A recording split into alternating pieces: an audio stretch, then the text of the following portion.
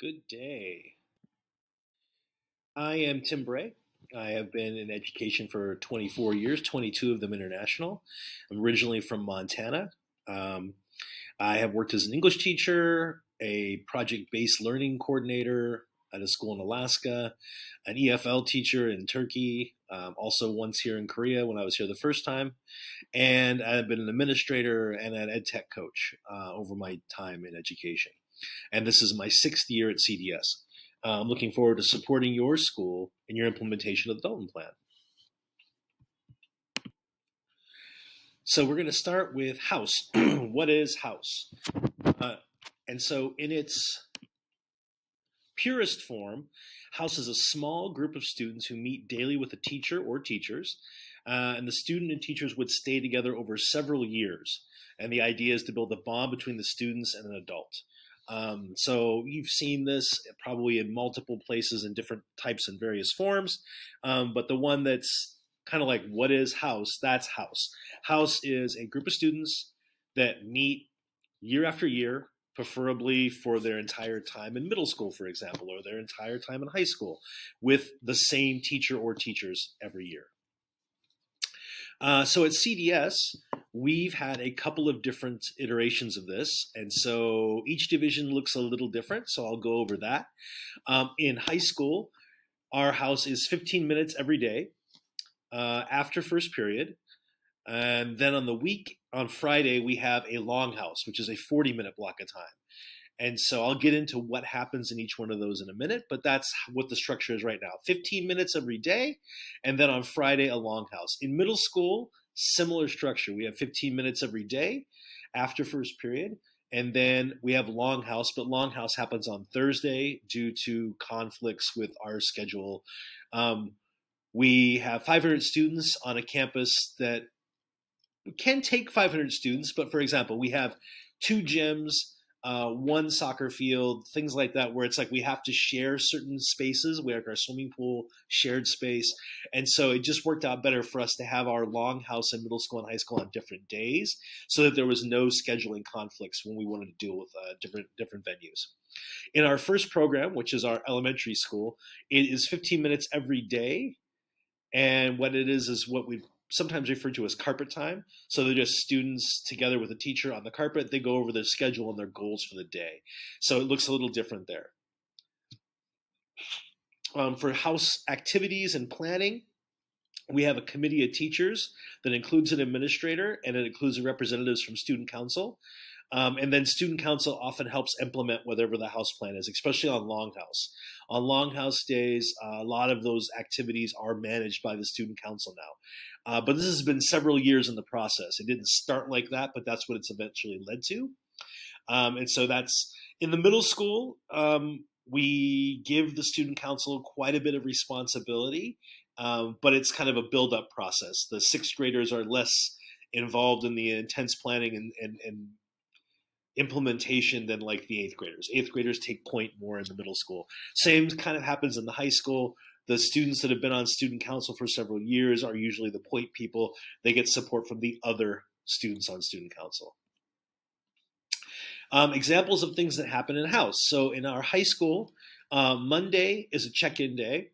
Students sit in a circle. Teacher asks them like, hey, how was your week? How was the last week? How was your weekend? What things do you need to accomplish this week?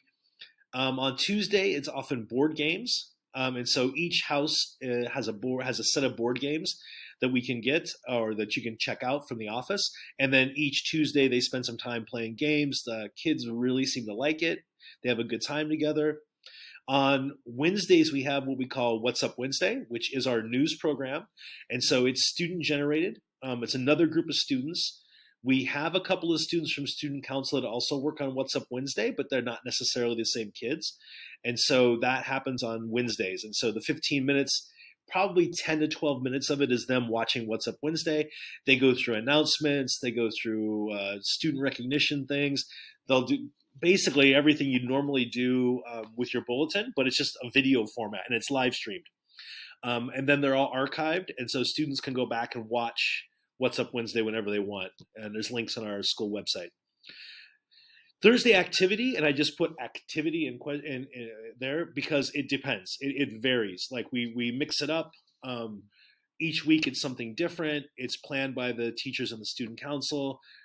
It's short, obviously, because it's only 15-minute time slot, and so it fits in that time frame. But it varies week to week. Friday, in short, the normal house, well, short house, we have trivia. And how that looks is there's a live streamed trivia competition. The students interact in real time. They answer the questions, and then once they can answer the questions completely, they have to find our administrator who's actually doing it. He live streams from somewhere in the building. They never know exactly where, and the students have to go locate him and give him the paper with the correct answers. If an answer is incorrect, they have to go back to their house and correct their mistake, and then try to go and find him again, which he never moves around after he's in that same spot. He stays there. Longhouse on Friday is usually saved for house versus house competitions. So two houses will get together and have a team building activity or a competition against each other, and those houses are mixed up throughout the year. So each time you don't usually do the same house.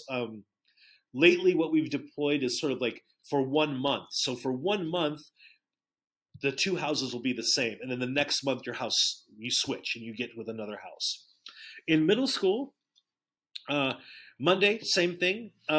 Little different here as in middle school, it's the entire grade level. So for example, we have two sixth grade classes. The whole sixth grade group meets together, and they have two house teachers. This is why I said before about teacher or teachers. And so in the middle school, there's two teachers. They're assigned to a grade level. On normal days, they have the house split amongst themselves. During Monday, though, they have everyone together. They usually do a small activity / check-in that day.